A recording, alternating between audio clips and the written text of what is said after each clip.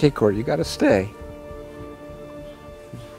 Back in 59 and 60, a group of mostly Quakers, it wasn't a Quaker organization per se, but it was mostly Quakers, gathered. They created something called the Vigil, and it was a 24-hour vigil at Fort Detrick to draw attention, the world's attention, to the fact that that fort was now doing this research into germ warfare, as they called it.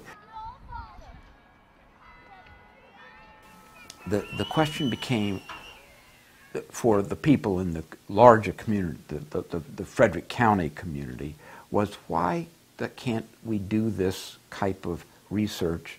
For those who thought the research needed to be done, why can't it be done somewhere else? Why do you want to add this type of research in a community? As far as I'm concerned, Biolabs 3 and 4 labs, which deal basically with the incurable type research on incurable type diseases, by and large, should not be in a metropolitan area, residential area. Time is distance. If something leaks out of one of these labs, time is distance. And the rate of dispersion can make it harmless or can make it very dangerous. Now, a lot of these stuff aren't going to survive in the atmosphere, but that's not the point. Remember, accidents are things that don't happen. You say, well, that can't happen. Well, that's not true. And accidents are things that happen that you think can happen. Fortunately, and I've said, and I sleep with this still to this day, the winds blow from my house to Fort Detrick. Now, I think to myself, I'm lucky it's blowing in that direction most of the time, but it really seems like I shouldn't have to be involved in that kind of luck to be able to enjoy my very nice lifestyle here. So thank you for joining us today, and if she hasn't already, she wanted to give all of the aldermen. We do have one committee that is seen as a citizen committee that has some reason for the different agencies at Fort Detrick, and there's a whole lot of agencies that are now involved in this kind of work, and the community. This committee is supposed to be a way in which those two can talk and help people like myself and many others have a more secure feeling about what Fort Detrick is doing, and specifically that our safety is on their minds as they work. I'm Beth Willis, and I'm chair of the Containment Laboratory Community Advisory Committee, and this is David Kay, who is the vice chair. Our mission is to serve as an interface between the laboratories and the public.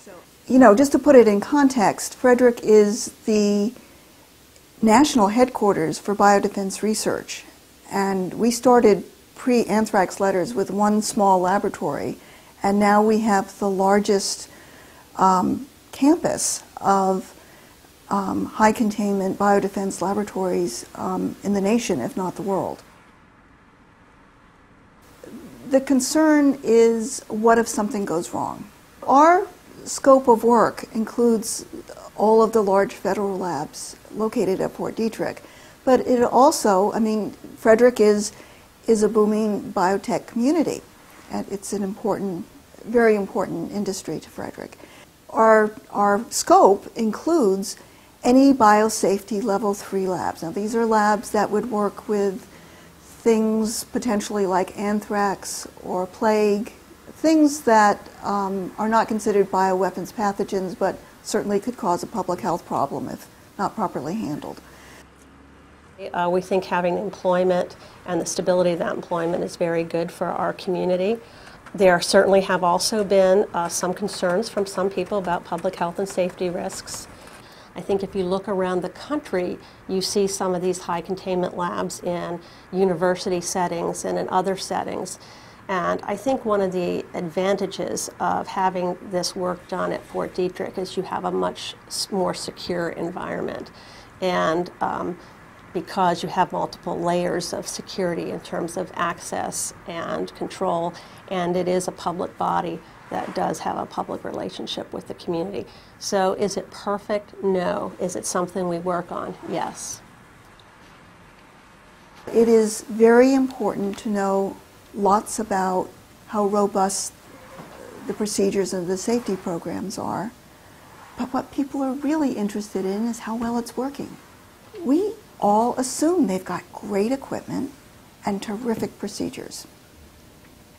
But the committee has therefore, and certainly because of the kinds of questions we've gotten from the community, taken a position that we would like to see fact-based evidence of safe operations, because our committee does not feel it is appropriate for us to stand there and say, we've toured the labs, let me assure you it's safe.